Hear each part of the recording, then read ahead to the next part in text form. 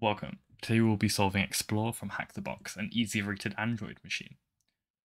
We're running nmap originally. We're going to use -b- to say all ports, -sc for run default scripts, sv for enumerate versions, explore for the host name, which I've set in my etc host using sudo, ln to say output the result to an nmap file. This is the name of the file, and then piping it to lolcat to make it rainbowy. Cool. So I'm just going to go ahead and minimize burp real quick. We're going to go look at the ports now. So we have port 2222 for SSH. Nmap has figured out what it's running despite being on an uncommon port. We have port quadruple 5 running some kind of service. The same thing for this port here, 34545, some kind of HTTP protocol. You can tell by the headers here. However, nothing to really look at right now. Port 42135 running ES File Explorer. Port 59777 allegedly running Bucket. It's worth noting that this is in fact actually wrong, and map has incorrectly identified what this is actually running. We can go ahead and Google this and prove otherwise. This is Android vulnerability. If I scroll down a little bit more, we can see that it has detected that it's a phone. There may be some cases where it mentions Android, but I can't quite see that right now. But we know it's some kind of phone. Going back up to our browser, I'm going to go ahead and check out this Android vulnerability. Scroll down a little bit, and there should be a CV that we see. I'm going to go ahead and Google the CV. Check out the exploit DB. And I don't really trust exploits, so I think it's definitely worth reviewing the code before you do anything. Now it is on exploit DB, so it's probably fine, but it's always worth to download the code and look at it yourself. Let me go ahead and we'll get it. Save it to esfile.py. Code the current directory. Apologies if you can hear my dog, by the way, he's barking, but I'll see to him in a minute. Cool, so this is the file. I'm going to go ahead and debug this. Basically, I want to go and step through the code. I don't really need to, but because I can just read it, but I think it might be beneficial to teach this. So I'm going to go ahead into my debug. You will need to install the Python extension for vscode, but that's not too difficult. It will probably prompt you to tell you how to do that. I'm going to go ahead and create a launch.json file. Okay, this will just run this. I'm going to go ahead and review the first few lines. We can see here that we're importing some modules, the name of the exploit, what it relates to in the CPU. We can see here that there's an if-len is less than 3, so this is the less than sign, basically for an error. So I know that I need to provide some commands. I'm going to go ahead and do that now. I'm just going to go ahead and pull up my launch.json that I have stored locally. I'm going to go ahead and add in 2 commands, so the command and the IP. I know by going ahead and looking at this that it wants us to use one of these. We'll go ahead and use list pictures, for example. I'm going to go ahead and add a comma here, and that should all work. Okay, this is the command, and this is the host. If we run this normally, it will tell us that we haven't provided anything, such as like this. So I can spell right. If I just do that, it says we want this. If I go to, say, A, if it doesn't actually seem to want to tell us the available commands, perhaps if I do /help, it will tell me. Never mind, I guess I have to read the code directly. Basically, these are, if I maybe do like this, for example, this might be what I want actually. Board.htb, maybe it then will tell me. There we go, so that actually tells me the available commands. List files, pictures, videos, etc. I know that list pictures gives us the next part of the solution, so I'm using that as an example. I'm going to go ahead and put that into my JSON. You can see here these are the arguments. I'm going to go ahead and do an additional thing and go into my here, go to HTTP proxy, and basically tell it to route all traffic via burp. Okay, so if we now run that, it should now route it through burp. I'm going to go ahead and run my intercept. It should work, although I'm not quite sure, given that it's going to be running through vscode. But we'll find out. Just for the sake of actually, I'm going to go ahead and just make sure it does. I'm going to go and export to the proxy settings in vscode directly. That should hopefully work. Okay. Now we're going to go ahead and hit run. And it should make a request and burp should catch it. Okay. So this is what gets run. So I can see here it's very simple. I can post request to the root of the application running on port 59777, and we're sending some JSON. Okay, so let's look at the code. I'm going to go and drop that, and let's review the code. I'm going to go ahead and pause here, because we know we've got this far. I'm going to go ahead and refresh the code, and it should now hit here. Cool. So here it is for setting the URL, simply just our second argument, as in this, plus support. Keep going down. This is a list of the available commands, checking if the commands are in there. Setting the header, so JSON, as you can see here, we sent some JSON, well, we did, it's now gone, and then setting proxy information, don't need to worry about too much right now. This is just defining functions that we're not yet calling. This is checking if the command we provided, i.e. list pictures, is in the list above. And then if it is, then basically do listing. Okay, so let's go ahead and step into that. And it says here, response equals HTB post.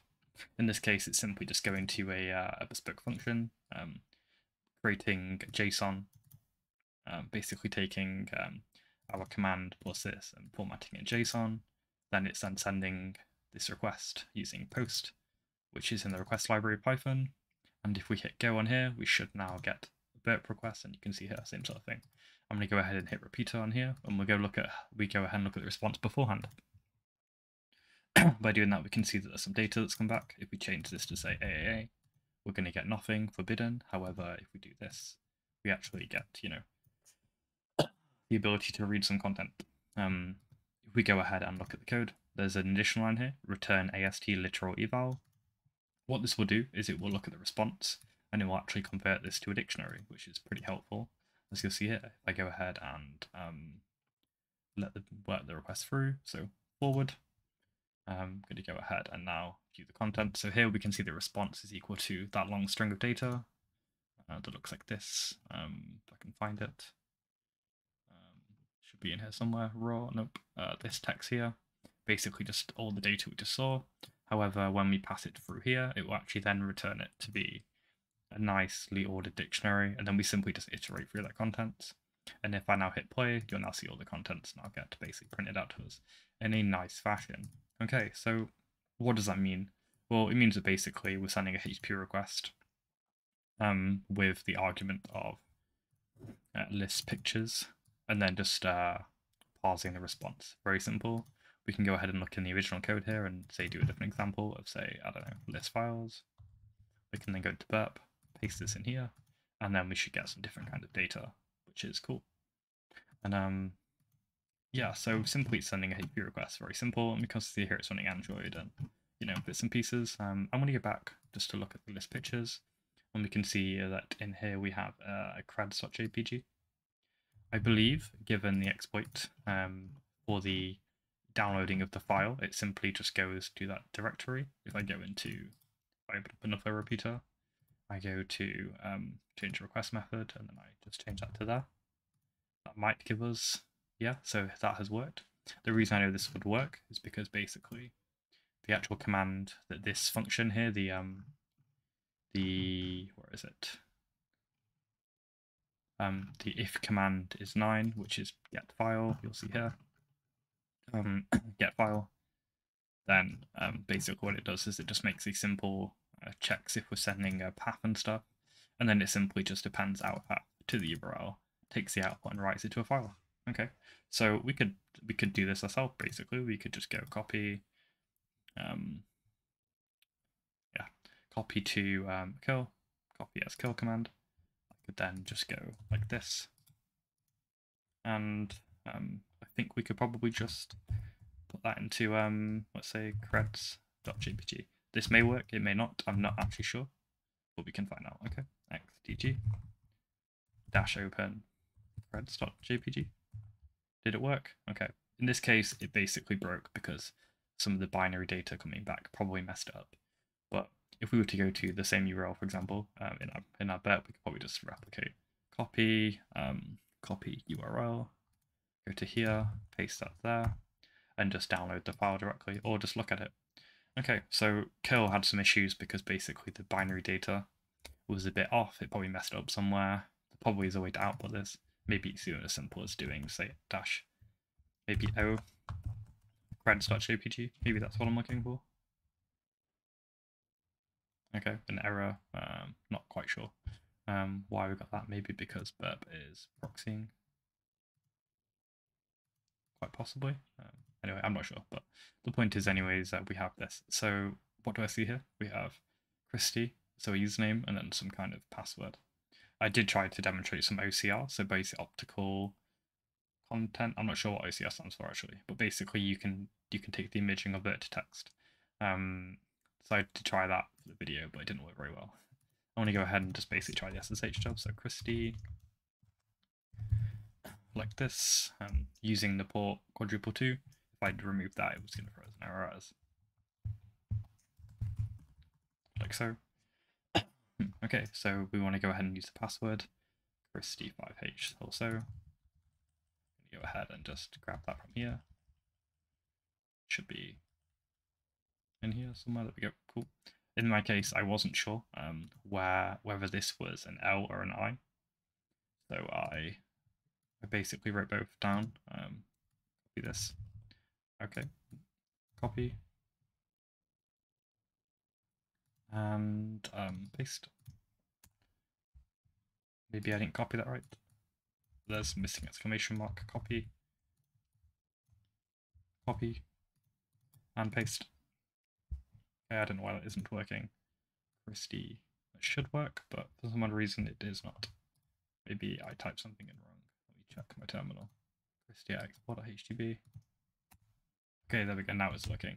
Okay, so since we're in an Android, we have less commands. So for example, I can do ID, but I can't say do, trying to think of like locate, or maybe which. Okay, which does work, but there are some basically reduced commands. In this case, we can see that we're running the SHR. But I think maybe I can do this, maybe this will work, I'm not actually sure. I do a lot of these things on the fly and kind of just hope they work, to be honest. So we'll find out. Okay, that didn't work, so I guess it's not set. But if we do N, we can maybe look at the data set. So can't actually see where our shell is set, but that's not a problem right now. I'm not going to worry about it. Okay, so moving on. What I'm going to go ahead and do now is basically enumerate the Android that's running. Basically in this case, I just looked at all the files and tried to figure out what's going on. In the end, what it turned out to be, if you look at netstat -tunlp, what that will do is basically just list the things that are listening.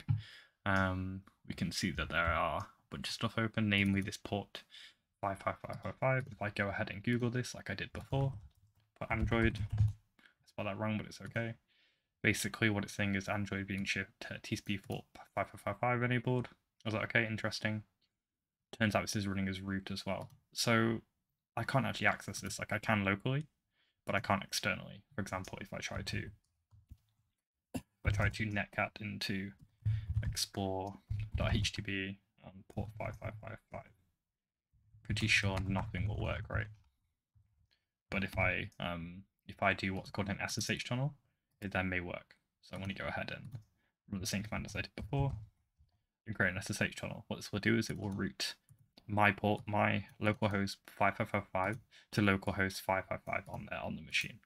You'll see here if I hit enter there, and then I go to paste password.